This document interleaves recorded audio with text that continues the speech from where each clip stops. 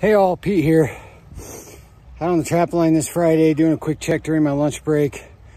Caught a mink here at this little mink set. I'm going to show you the set. It's a little mink cubby I made out of rocks. I got some sardines in the back of it.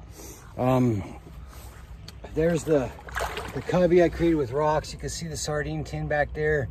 Something cleared it out after I caught the mink. But great little spot for mink. You can make one of these cubbies anywhere with natural things like rocks or digging in the mud, digging a hole in the mud. But I prefer to make natural cubbies instead of using things like mink boxes and stuff. So got a nice little mink here today. Not a big one, but last year I caught 8 mink in here in this stretch of creek, and I'm only setting for mink and muskrat, or for mink and raccoon, because the muskrats just haven't been real plentiful, but I'm catching a lot of mink. So I figure that might be why there aren't a lot of rats in here. So I'm giving the rats a break this year, let them kind of bounce back.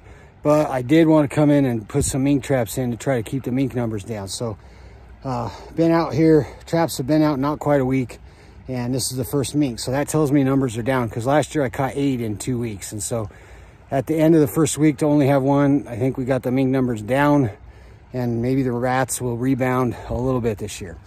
I'm using number 11. I love the number 11 trap for mink and raccoons. I don't like to use much bigger trap than that for raccoons ever. Once in a while I'll use a number 2 for a mink if I'm positive it's going to be a drowning set. But if there's any chance that mink's going to be alive, number 11. Don't want them to be able to get to their foot. So anyway, little mink set. I'm going to rebait this with some more sardines.